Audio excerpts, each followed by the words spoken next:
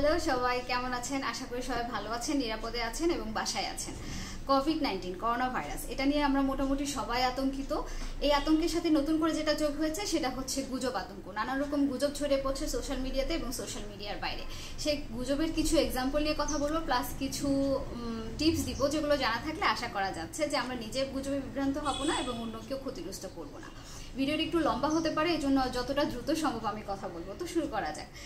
গুজব শুরু হয়েছে জানুয়ারি থেকে এই পর্যন্ত 31 মার্চ আজ পর্যন্ত তিনটা সেগমেন্টে এটা গুজবটা ছড়িয়েছে। প্রথমে হচ্ছে যে কিছু হবে না, বাংলাদেশে করোনা ভাইরাস আসবে না, আমাদের কিছু হবে না, শুধুমাত্র বৃদ্ধরাই মারা যাবে, এরকম হ্যানতেন অনেক কিছু। এরপরে ছিল হচ্ছে সর্বনাশ হয়ে গেছে, এখন কি হবে। যখন বাংলাদেশে ধরা পড়লো এরপর নানান রকম গুজব যে এখন কি হবে।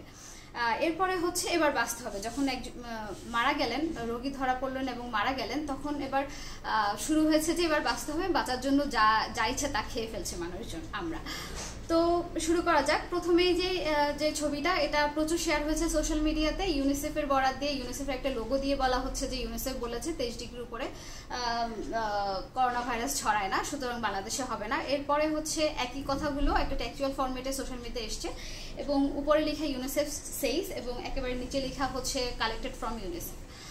এরপরে হচ্ছে ডক্টর জাকির, উনি ওনার একটা ভিডিও ব্লগে বলেছেন যে 23 ডিগ্রির উপরে করোনা ভাইরাস ছড়ায় না। তো ওই তিনটা এক্সাম্পলই এখন মিথ্যা প্রমাণিত, যেহেতু বাংলাদেশে হচ্ছে করোনা ভাইরাস চলে এসছে এবং মারা যাচ্ছে। তাহলে যে আমাদের ভুলটা কোথায় হয়েছে? আমাদের ভুলটা হয়েছে ইউনিসেফের লোগো দেখে আমরা বিশেষ করে নিয়েছি যে এটা ইউনিসেফের। এরপরে হচ্ছে যে 5টি কারণে মহামারী বাংলাদেশে ছড়াবে না। এটা বিভিন্ন রকম লেম কিছু কারণ এখানে দেখানো হয়েছে পুরো আর্টিকেল জুড়ে। সেখানেও 23 ডিগ্রির কথাটা বলা হয়েছে। তো আমরা কি করতে পারতাম যে আমাদের বোঝা দরকার ছিল যে লোগো থাকলেই আমরা বলতে পারবো না যে ইউনিসেফের লোগো মানে ইউনিসেফই বলেছে। তাহলে কি করতে হবে? আমরা ইউনিসেফের ওয়েবসাইটে যেতে পারতাম। ওয়েবসাইটে গিয়ে আমরা দেখতে পারতাম আসলে ইউনিসেফ বলেছে কিনা। তাদের একটা সার্চ, সব ওয়েবসাইটে একটা সার্চ বাটন থাকে, ওখানে গিয়ে লিখলে একটা কিওয়ার্ড লিখলে, করোনা ভাইরাস কিওয়ার্ডটা লিখলেই হতো, করোনা ভাইরাস নিয়ে তাদের সব রকম আর্টিকেল ইনফরমেশন চলে আসতো। এরপরে লেখা হচ্ছে কালেক্টেড, আমরা কিছু একটা নিচে লিখে দিই কালেক্টেড। কার থেকে কালেক্টেড, কোন লিঙ্ক থেকে কালেক্টেড, কোন ওয়েবসাইট থেকে কালেক্টেড, এটা কিন্তু লিখি না। যদি এরকম কালেক্টেড লেখা থাকে, আমরা তাকে জিজ্ঞেস করবো কার থেকে কালেক্টেড। তখন আমরা যেখান থেকে কালেক্টেড, যদি সে সদুত্তর দিতে পারে কোথা থেকে কালেক্টেড, তাহলে আমরা সেখানে গিয়ে চেক করবো, তারপর আমরা শেয়ার করব। এরপর কোনো, যেটা বলছিলাম, কোনো সংবাদ মাধ্যম কিংবা কোনো প্রতিষ্ঠানের যখন বরাত দিয়ে কিছু বলা হবে যে এই প্রতিষ্ঠান বলেছে, আপনারা প্লিজ ওই প্রতিষ্ঠানের ওয়েবসাইটে যাবেন কিংবা সোশ্যাল মিডিয়ার পেজ থাকে সব প্রতিষ্ঠানেরই। সোশ্যাল মিডিয়াতে ফেসবুক কিংবা টুইটার অ্যাকাউন্টে গিয়ে দেখবেন হচ্ছে আসলে ইউনিসেফ কিংবা WHO এরকম কিছু বলেছে কিনা। এরপর হচ্ছে স্ক্রিনশট বিশ্বাস করা যাবে না, যে আপনি কিছু একটা স্ক্রিনশট, এখানে একটা এক্সাম্পল দেখতে পাচ্ছেন, এটা করোনা ভাইরাস রিলেটেড না, এর আগের একটা নিউজ, যে CNN এর ফেসবুক পেজের স্ক্রিনশট, যেখানে একটা ইনফরমেশন দেওয়া হয়েছে। পরে আমি CNN এর ফেসবুক পেজে গিয়ে দেখলাম আসলে এরকম কোনো ইনফরমেশন দেওয়া হয়নি। তাহলে সে কি করেছে যে এই ইনফরমেশনটা, যে ভুল ইনফরমেশনটা সে দিল, এখানে সে CNN এর ফেসবুক পেজের একটা স্ক্রিনশট নিল, তারপর তার যা ইচ্ছা মন গড়া যে ইনফরমেশন সে দিতে চেয়েছিল সেটা নির্দিষ্ট জায়গায় পেস্ট করে দিল এবং মানুষ ভেবে নিল যে এটা CNN করেছে। সুতরাং আমি যখন এরকম কিছু একটা আমার হোম পেজে আসবে, তখন আমি একটু দেখে নিব, একটু চেক করে নিব যে আসলে ওই ফেসবুক পেজে এরকম কিছু লেখা আছে কিনা। এরপর হচ্ছে সর্বনাশ হয়ে গেছে, হায় হায় এখন আমাদের কি হবে। এরকম বিভিন্ন প্রতিষ্ঠানের বরাত দিয়ে, বিভিন্ন রিসার্চের বরাত দিয়ে বলেছে বাংলাদেশে এত মানুষ মারা যাবে, এত মানুষ মারা যাবে। তারপর হচ্ছে ইনি একজন মহিলা, উনি ফেনী থেকে একটা ভিডিও আপলোড করেছে, মানে উনি ফেনীর একজন মানুষ, ঢাকা থেকে আপলোড করেছেন যে ওনার করোনা ভাইরাস হয়েছে, ওনাকে চিকিৎসা দেওয়া হচ্ছে না, ডাক্তার বলেছে প্রাইমারি লক্ষণ পাওয়া গেছে, উনি মারা যাচ্ছেন, শ্বাসকষ্ট হচ্ছে, এরকম অনেক কিছু। এরপর পরের দিন উনি আবার একটা ভিডিও আপলোড করলেন যে ওনার আসলে কিছু হয়নি, ওনার খারাপ লাগছিল, এই জন্য উনি ভয় পেয়ে গেছিলেন, এই জন্য ভিডিওটা আপলোড দিয়েছেন। এবং এর পরের দিন উনি ওনার সেই আগের ভিডিওটা ডিলিট করে দিলেন এবং ওনার ফেসবুক অ্যাকাউন্টটি ডিঅ্যাক্টিভেট করে দিলেন। কিন্তু এর মধ্যে প্রথম দিনের ভিডিওটা, যেখানে উনি বলেছেন যে উনি মারা যাচ্ছেন, সেই ভিডিওটা অনেক ইউটিউবার ডাউনলোড করে তাদের নিজস্ব চ্যানেলে আবার আপলোড দিয়েছে। এটাও তার একটা এক্সাম্পল। এবং এরকম অনেক পেজ থেকে, অনেকগুলো পেজ থেকে এটা আপলোড হয়েছে। তারপর হচ্ছে যে ইমোশনকে কাজে লাগানো, বিপদের সময় মানুষের ইমোশনকে কাজে লাগিয়ে হচ্ছে বেশি বেশি শেয়ার পাওয়া, এরকম একটা এক্সাম্পল হচ্ছে এটা, যেখানে বলেছেন ইতালির প্রধানমন্ত্রী বলেছেন যে আমরা নিয়ন্ত্রণ হারিয়ে ফেলেছি, মহামারীটির উপর আমাদের আর নিয়ন্ত্রণ নেই, এটা সেটা অনেক কিছু। কিন্তু দেখা গেল যে উনি আসলে ইতালির প্রধানমন্ত্রী না, উনি হচ্ছেন ব্রাজিলের প্রধানমন্ত্রী। এরপর হচ্ছে এটা একেবারে ফেব্রুয়ারির সেকেন্ড উইকের একটা নিউজ, সেখানে এরপরের ছবিটা হচ্ছে যে ইমোশনকে কাজে লাগানো। এটার একটা এক্সাম্পল হচ্ছে এরকম যে ইতালির প্রধানমন্ত্রী বলেছেন যে আমরা করোনা ভাইরাসের উপর নিয়ন্ত্রণ হারিয়ে ফেলেছি, মহামারীটি শারীরিক এবং মানসিকভাবে আমাদেরকে বিপদ মেরে ফেলেছে, এরকম এরকম অনেক কিছু উনি কাঁদছেন। পরে দেখা গেল যে উনি আসলে ইতালির প্রধানমন্ত্রী না, উনি হচ্ছেন ব্রাজিলের প্রেসিডেন্ট। উনি 2019 সালে থ্যাঙ্কস গিভিংয়ের একটা বক্তৃতা দিতে গিয়ে একটু ইমোশনাল হয়ে পড়েন এবং তখনকার ওই একটা ছবি দিয়ে বিভিন্ন কথা, ইমোশনাল কথাবার্তা জড়িয়ে এই পোস্টটা করা হয় এবং প্রচুর শেয়ার হয়।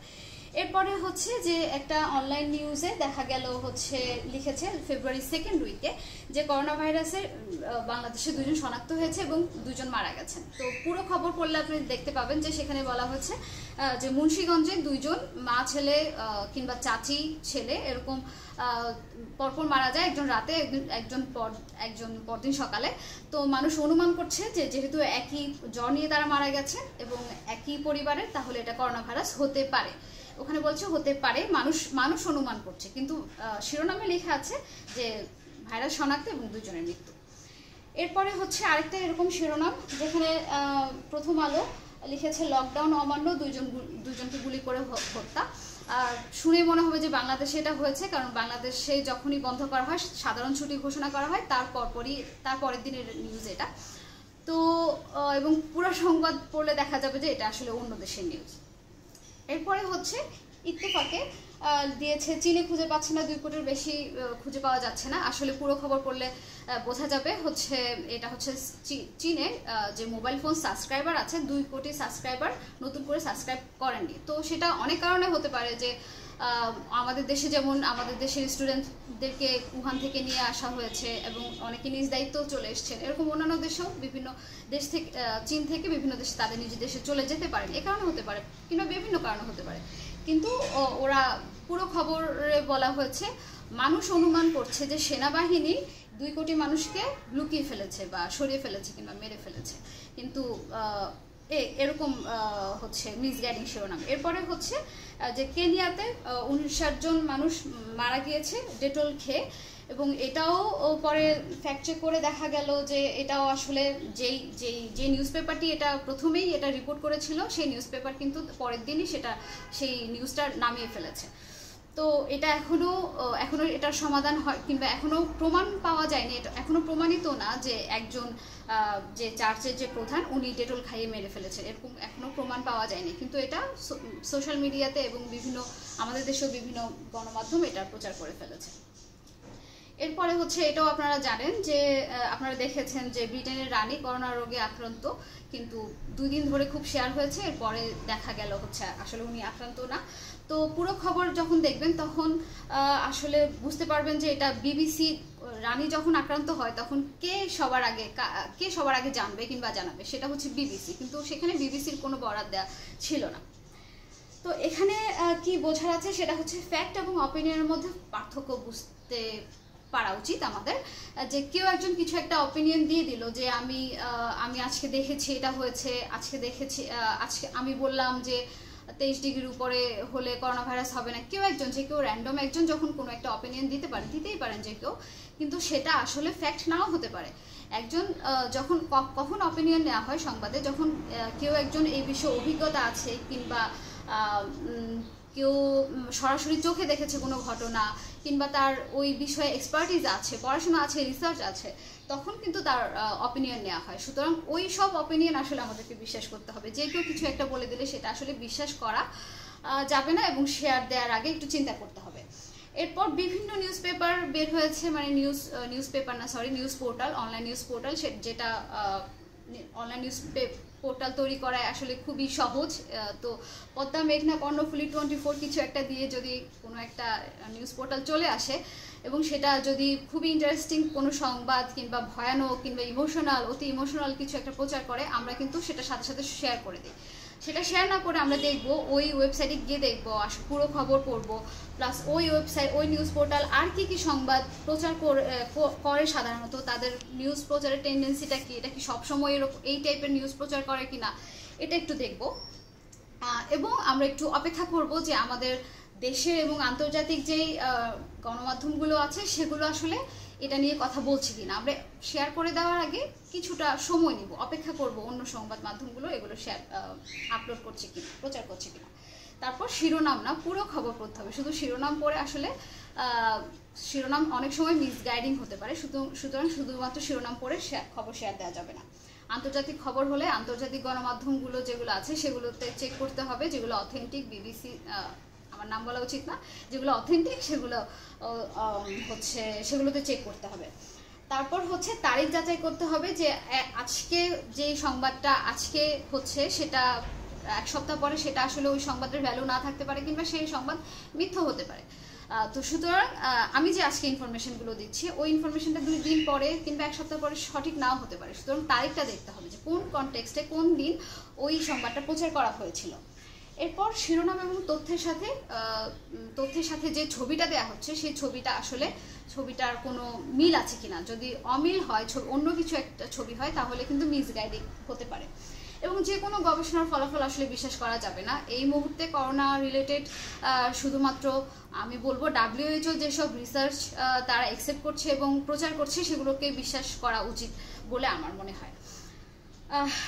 এই যে ছবির সংবাদের সাথে হচ্ছে ছবির কথা বললাম, যে এখানে যার ছবি দেওয়া হয়েছে যে সাইমার কথা বলা হচ্ছে সংবাদে, কিন্তু আর ডান পাশে যে ছবিটা আছে ওইটা কিন্তু ওই সাইমা না, আর অন্য আরেকজনের ছবি দেওয়া হয়েছে। সুতরাং এতে কিন্তু উনি ক্ষতিগ্রস্ত হচ্ছেন, যিনি দোষী না কিংবা যিনি যার সম্পর্কে অভিযোগ উঠছে উনি না, অন্য কেউ। সুতরাং উনি কিন্তু ক্ষতিগ্রস্ত হতে পারেন। সুতরাং এরকম হলে কিন্তু ওই সংবাদটা শেয়ার করবেন না।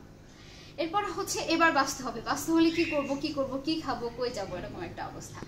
তো প্রথমেই হচ্ছে যেটা এরকম একটা পোস্ট যে CNN এর প্রথমেই লিখেছে হচ্ছে CNN চ্যানেল বলেছে, তারপরে হচ্ছে চীনের একজন ডক্টরের কথা বলা হয়েছে লি উইংল্যাং, তারপরে হচ্ছে উনি একটা চা আবিষ্কার করেছে। তো এই সংবাদটা অর্ধেক সত্য, যে ডক্টর লির কথা যে বলা হয়েছে, উনি চীনের প্রথম হচ্ছে এই করোনা ভাইরাস নিয়ে উনি প্রথমে বুঝতে পারেন এবং প্রথমে বলেন, প্রচার করেন, এবং কিছুদিন পর উনি করোনা ভাইরাসে আক্রান্ত হয়ে মারাও যান। কিন্তু এটুক পর্যন্ত ঠিক আছে, কিন্তু এরপরে বলা হচ্ছে উনি একটা ওষুধ আবিষ্কার করেছেন, সেটা হচ্ছে চা, জিঞ্জার দিয়ে চা খেলে 3বার চা খেলে করোনা ভাইরাস হবে না। এরপর হচ্ছে যে এটা ফেক নিউজ না, এটা হচ্ছে ফ্যাক্ট চেক। এটা আমি যখন ওই ডক্টর লি এরকম কিছু বলেছে কিনা তখন চেক করতে যাচ্ছিলাম, তখন দেখলাম হচ্ছে BBC এটা নিয়ে অলরেডি ফ্যাক্ট চেক করেছে। এই নিউজটা শুধু বাংলাদেশে না, ইন্ডিয়াতেও ছড়িয়ে পড়েছিল। তো তখন BBC ফ্যাক্ট চেক করেছে এবং তারা বলেছে না, এরকম কিছু আসলে ডক্টর লি বলেননি। এরপরে বাংলাদেশে যেটা হয়েছিল, হঠাৎ করে একদিন রাতে হচ্ছে সবাই থানকুনি পাতা খাওয়া শুরু করলো, যে 3টা থানকুনি পাতা খেলে আর হচ্ছে কি বলে করোনা ভাইরাসে আক্রান্ত হবেন না। এরপর অনেকগুলো এক্সাম্পল আসবে একই জিনিস। এটা খাওয়া নিয়ে না অবশ্য, এটাও একটা ভয় দেখানোর মতো ব্যাপার, যে আজ রাতে কীটনাশক ছড়ানো হবে হেলিকপ্টার দিয়ে। তো সেখানে লেখা আজ রাতে, আজ বলতে কোন দিন রাত, কত তারিখের রাত, কি বারের রাত, এটা কিন্তু বলা হয়নি। সুতরাং সপ্তাহ জুড়ে এটা কিন্তু মানুষের ফেসবুকে ইনবক্সে এটা ছড়িয়েছে। তো হচ্ছে যদি আসলে এরকম সরকার থেকে এরকম কীটনাশক ছেটানো হয় বা কিছু, সেটা কিন্তু সরকার থেকেই ঘোষণা আসবে। এরকম ইনবক্সে লুকিয়ে ছাপিয়ে কিন্তু এরকম আপনাকে মানুষের উপকার করতে হবে না। এরপরে হচ্ছে যে একটা শিশু, সে নবজাতক, সে জন্মগ্রহণ করে 15 মিনিটের মধ্যে মারা যায়, এবং সে বলেছে যে কালো জিরা দিয়ে চা খেলে করোনা ভাইরাস হবে না। এবং এটা বিভিন্ন অঞ্চলে বিভিন্নভাবে ছড়িয়েছে। এটা দেখবেন হচ্ছে রংপুর মেডিকেলে আজ রাত 11টায় আমার বড় আপার মামাতো দেবর, মানে আত্মীয়তার দেখে। এরপরে হচ্ছে বঙ্গবাড্ডায়, তারপরে হলো সিলেটের ফেঞ্জুগঞ্জ, সেখানে আবার লিখে আজ রাত 10টার আগে খেতে হবে। এরপর হচ্ছে কুলাউড়াতে, সেখানে আবার বলেছে আজ রাতের মধ্যে খেতে হবে। এরপরের ঘটনা একেবারে সিলেট দামেস্কে, সেখানে আরো ভয়াবহ, সেটা হচ্ছে বৃহস্পতিবার দিবাগত রাতে যদি যে ব্যক্তি ঘুমালেই সে হচ্ছে মারা যাবে। কিন্তু কাহিনী কিন্তু একই, যে নিষ্পাপ নবজাতক বলেছে। তারপর হচ্ছে আরেকটা, এটাও হচ্ছে জিঞ্জার, হট চিলি, পেপার এগুলো দিয়ে চা খেলে করোনা ভাইরাস হবে না। এটা একই আগের পোস্টের বাংলা ভার্সন, এটাও একই জিনিস, যে রসুনের 8টি কোয়া দিয়ে গরম পানিতে ফুটিয়ে খেলে করোনা ভাইরাস হবে না। সুতরাং এখান থেকে কি নেওয়ার আছে, যে ইনবক্স থেকে সাবধান। ইনবক্সে যে কোনো তথ্য আসলে সেটা আসলে বিশ্বাস করার আগে 5 বার ভাবতে হবে। কারণ ইনবক্সে আপনাকে একজন কিছু একটা দিয়ে দিল, আপনি সেটা 10 জনকে দিলেন, সেই 10 জন আরও 100 জনকে দিল, কিন্তু পরে যে 1000 জনের কাছে যখন পৌঁছালো 1000তম জন কিন্তু বুঝতে পারলো না প্রথম কে ছড়ালো, কারণ এটা ইনবক্সে ছড়িয়েছে। যদি ফেসবুক পেজে দিত তাহলে কিন্তু বোঝা যেত যে কার মাধ্যমে এসছে। ইনবক্সে কিন্তু এভাবে ট্র্যাক করা যায় না, এই জন্য ইনবক্সের এই ধরনের তথ্য বিশ্বাস করার আগে ভাবতে হবে। তারপর হচ্ছে স্যাটায়ার কিনা বুঝতে হবে, যে অনেকগুলো বাংলাদেশে এবং দেশের বাইরেও অনেকগুলো ওয়েবসাইট আছে যেগুলো নর্মাল ঘটনা নিয়ে কৌতুক করে বিভিন্ন আর্টিকেল ছাপে। তো আমরা অনেকেই সেটাকে সিরিয়াস ভেবে আবার সেটা শেয়ার করে দিই, সেটা কিন্তু একটু দেখতে হবে। তারপরে হচ্ছে একটা নাম্বার দেওয়া আছে 3333333। এই নাম্বারে আপনি যখনই কোনো কনফিউশনে পড়বেন, খবর নিয়ে, সেটা সোশ্যাল মিডিয়াতে হোক, সোশ্যাল মিডিয়ার বাইরে হোক, কোনো খবর নিয়ে যখন কিংবা কোনো কিছু নিয়ে, কোনো তথ্য নিয়ে আপনি যখন কোনো কনফিউশনে পড়বেন, আপনি কিন্তু 333 এই নাম্বারে ফোন দিতে পারবেন, ফ্রিতে কল দিতে পারবেন। সেখানে আপনি যে কারোর সাথে কথা বলতে পারবেন। আপনি যদি উপজেলা পর্যায়ে থাকেন, একেবারে উপজেলার আপনার ইউএনওর কাছে, ইউএনওর অফিসে ওই ফোনটা চলে যাবে, তারা আপনাকে বলে দিবে যে এটা এই তথ্যটা সঠিক কি সঠিক না, মানে আপনার ওই এলাকা রিলেটেড যদি কোনো তথ্য হয়। তারপর সেখানে স্বাস্থ্যসেবা নেওয়া যায়, সেখানে যদি আপনি কোনো মাওলানা কিংবা হুজুরের সাথে কথা বলতে চান সেটাও সম্ভব, মানে আপনি আপনার যে কোনো তথ্য আপনি এখান থেকে পেতে পারেন। এরপর যেটা বলার ছিল, যে যেই আদা রসুন বলতে পারেন যে কেউ তো মারা যায়নি, আদা রসুন খেয়ে, থানকুনি পাতা খেয়ে কেউ তো মারা যায়নি, তাহলে অসুবিধা কোথায়?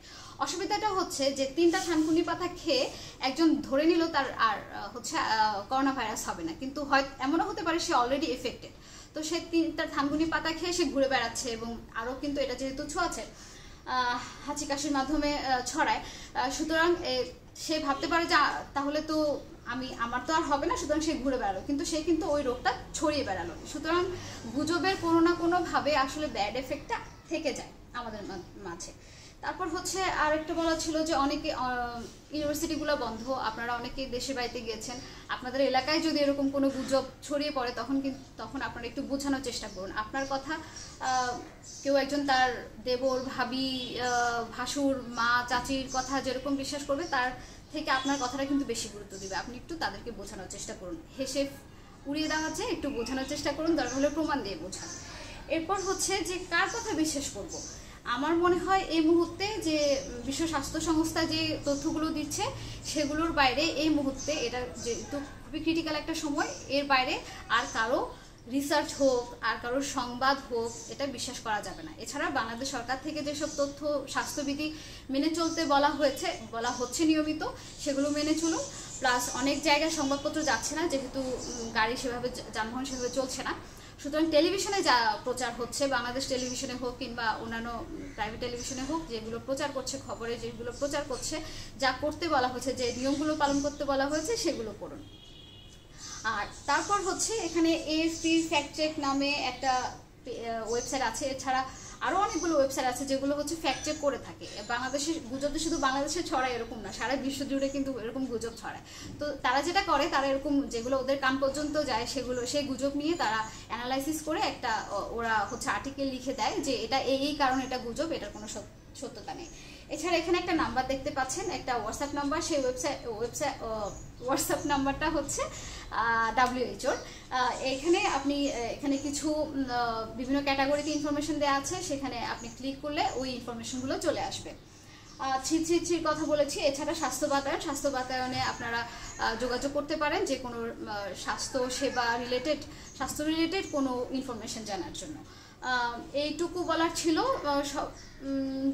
সবশেষে বলবো হচ্ছে এটাই, যে কোনো সংবাদ শেয়ার করার আগে, সেটা সোশ্যাল মিডিয়াতে হোক কিংবা কানে কানে হোক, শেয়ার করার আগে প্লিজ একটু সময় নিন যে অন্যান্য মিডিয়াগুলো কি বলে, কিংবা যে ওয়েবসাইটটা এই নিউজটা শেয়ার করেছে সেই ওয়েবসাইটটা আর কি ধরনের নিউজ শেয়ার করে, এগুলো কি সবসময় এরকম খুবই তাক লাগানো নিউজ শেয়ার করে নাকি ভালো কোনো নিউজও শেয়ার করে। এটা দেখলে আপনারা বুঝতে পারবেন যে এটাকে বিশ্বাস করা যায় কি যায় না। স্ক্রিনশট বিশ্বাস করা যাবে না, লিঙ্ক যাবেন, যে কোনো স্ক্রিনশট দিলে বলবেন যে ভাই লিঙ্ক দেন, লিঙ্কে গিয়ে পুরোটা পড়ে তারপর শেয়ার করবেন। এছাড়া সবচেয়ে বড় কথা হচ্ছে একটু সময় নেবেন যে বড় সংবাদ মাধ্যমগুলো কি বলছে, এবং যেই অনেক সময় দেখা যায় মানুষ কমেন্টে কিন্তু লিখে দেয় যে এটা এই কারণে গুজব, আপনি দেখেন এরকম কোনো কমেন্ট এসছে কিনা, একটু সময় নেন। এটাই বলা ছিল। সবাই ভালো থাকবেন, সুস্থ থাকবেন। যারা এই পর্যন্ত দেখেছেন শেষ পর্যন্ত তাদেরকে অনেক ধন্যবাদ।